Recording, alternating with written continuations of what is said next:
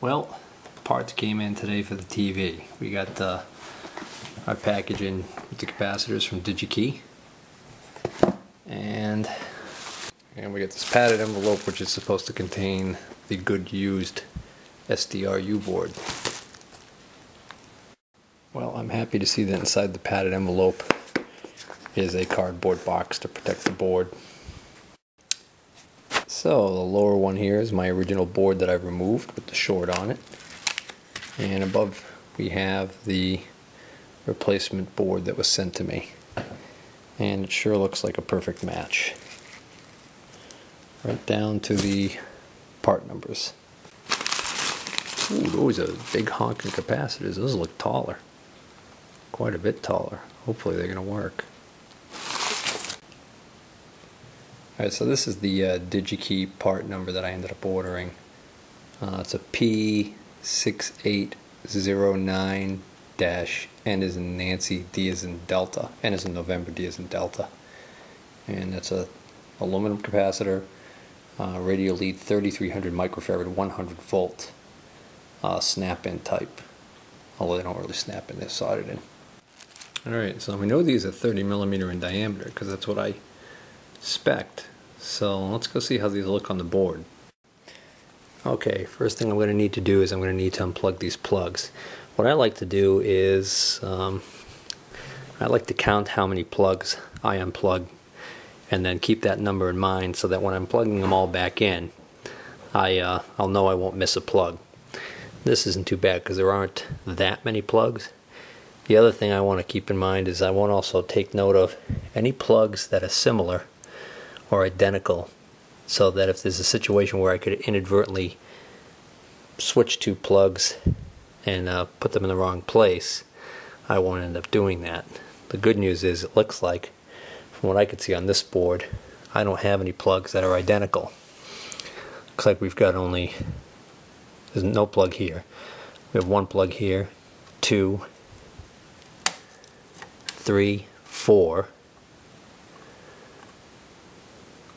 5. I only see 5 plugs on this. These two are close, but this one appears to have 1 or 2 more pins than this one does. And this one has all brown wires and it's to the right, so just in case I need to keep that in mind. Alright, so these 2 plugs, just carefully wiggle them and they can pull right straight out. And that's the same with this type of plug here. This one is a little different. This is a locking plug. There's actually a plastic tab right here, and you have to push on the side of the plastic tab and then wiggle and it'll pull right out. So that's number 4. And then you've got this is your main AC feed. This is where the 120 volts comes in to the power supply from this little board right here, which has the standby vacation switch on it and some surge protection and a line fuse. Alright, so pop that one. That's number 5. Now all I have to do is remove the screws. Looks like we have 1, 2, 3, 4, 5, and there's a 6th screw that's kind of hidden under this ribbon cable right there. Looks like we only have 6 screws. In the center we have these little plastic standoffs, which sometimes you have to squeeze them a little bit with pliers to get them to release the board. And we have 1 there, 1 in the very center there, and 1 here. Alright, I want to make note of which screws go where, because these are different screws. You'll notice the screw I just took out of here, you see these little marks right here, that's left by a little star washer. So there's a star washer on the screw that goes here. That's a grounding screw. That little metal tab right there, when that screws in place, it actually grounds. It makes an electrical ground. Same thing with the one in this corner. This one right here has a plastic washer, some type of insulator. And then the 3 across the top are identical. They just have regular flat little washers.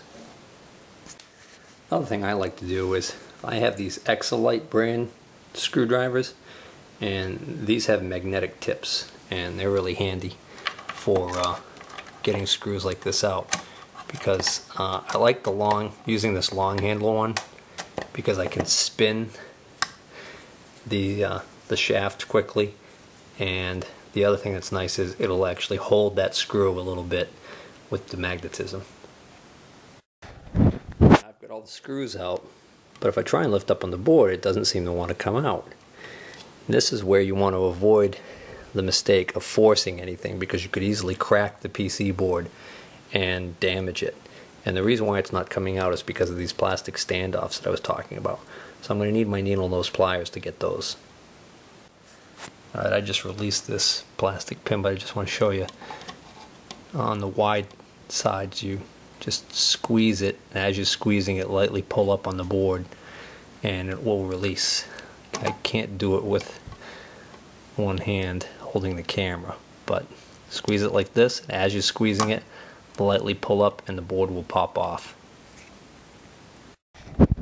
There we go. Now the board's out. You can see I got a lot of dust in here. Now I want to be real careful. I don't want to go really brushing or anything like that, but if you've got some blow-off compressed air in a can, that's the perfect item to use on a job like this to blow this dust away. Or if you're real careful, you can use a vacuum cleaner and just kind of hold the wand without touching any components, just in the area to suck the dust up. Okay, I've got my soldering iron hot, but I forgot to wet my sponge. Alright, now electrolytic capacitors like this, they have polarity. In other words, there's a negative and a positive side. If you look, there's a stripe on this side right here and here. That's the negative side of the capacitor. You'll see the new ones, even though they're black in color, they also have a stripe. And you can see on the stripe, these are actually minus signs, denoting that that's the negative side of the capacitor. So we have to make sure that we put these in correctly. If you put these in backwards, not only will the unit not function, but these can actually swell up and explode. Okay, now I'm going to invert the board, component side down, and I'm noticing that the negative sides are both facing down right now. So if I put the board down this way, that means that the negative side is going to be this pin and this pin, both pins closest to that direction. Here's an interesting thing. We've got a little arrow pointing to this pin, which is the positive pin on this capacitor, but you'll see that the arrow on this one is pointing to the negative pin on this capacitor. So the arrows aren't there to denote which side is negative and positive on the capacitor. The arrows are just there to denote most likely test points for voltage. So what we're going to do right now is we're going to desolder. Now, to desolder the components, there's a couple of things we can do. Depending on your preference or what you have, there's several different methods for desoldering. I'll just go over a couple. So essentially what we've got, you've got large pins like this with a lot of solder that can be removed like on a transformer or whatnot. You can use what we call a solder sucker. This is one I've had for probably 15 years now. And the way this works is this is a spring-loaded piston inside here, and when I push this button, you'll see this actually shoots up, and what that does is that causes a rapid, sudden vacuum on that tip right there. So the idea is you get the solder molten so it will flow with the soldering iron tip, and then put this in proximity, press the button, and it'll suck a big gob of solder up. And then you push this all the way down, and if you push it past the spring-loaded part, there's a little metal protrusion there that'll push out the little solder onto your waste pile. And then the other way you can do it is you could use what's commonly called solder wick. This is Archer brand. This is, you can pick up at your local Radio Shack. They call it desoldering braid. But what I noticed is this stuff doesn't work anywhere near as well as the stuff I've used most of my life, which is this stuff, which actually the label fell off, but this is what's called chem wick in the industry. I've always found this stuff to be much better, and you can see that the braid is a little bit different. Now, if you only have solder wick or desoldering braid, you can use that to remove all the solder from these pins. but you'll end up using a lot of braid. What I like to do is I like to use my solder sucker first, get the bulk of it off like I did here. You can see that's the waste pile. So now all I have to do is come back and I can clean up with the solder braid. Now you can even use, these pins are pretty robust, so they'll take quite a bit of heat without damaging any components. So you could use a soldering gun in a situation like this if it's all you had, but you wouldn't want to use a gun on any of these small tiny connections.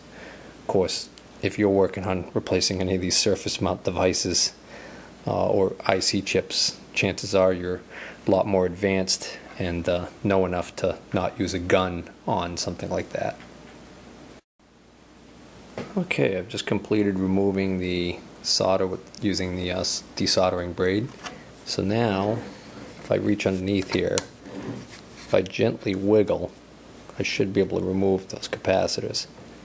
Now the other thing about these caps is I noticed at least one of them has got this goop on it, kind of gluing it to the capacitor next to it. So if you turn it back over here, you'll actually see there's goop right in here that's kind of gluing this one to this one, and there's goop right in here gluing this side of this one to this one. But this one stands alone, doesn't look like it's got any goop in it. So you see this one, how loose that is, and it's pretty much ready to be pulled right out. And the pins, they have almost like a barb to them, or they're kind of like wide. So I think that's what they mean by snap in. So it just came out like that. Now what's nice is they marked the board. There's a white line on this side to denote that, again, that's the negative side. You can actually see the negative side on this capacitor. It lines up with that white mark right there. So that's nice. You can see how rounded the top of that capacitor is. Might not look it, but it is, as opposed to these, which sit nice and flat. So now we can see the height difference, but as luck would have it, we've got the extra room in there to put these in.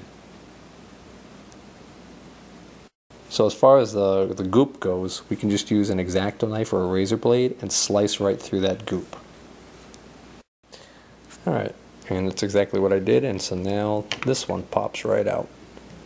And this one also. It's a little bellowed up. Now, if I wanted to, I could put this on my capacitor analyzer and see what it's doing. I would imagine this probably has high ESR, equivalent series resistance. That's a typical failure on a lot of these caps when they balloon up like that. They also might be leaky, which means they allow leakage current to flow, which is bad. Alright, so now I'm going to install the new ones. So I want my negative side to go like that. And same thing with this one, the negative side. Just like they came out, both negatives facing that way. Now I'm going to invert the board again.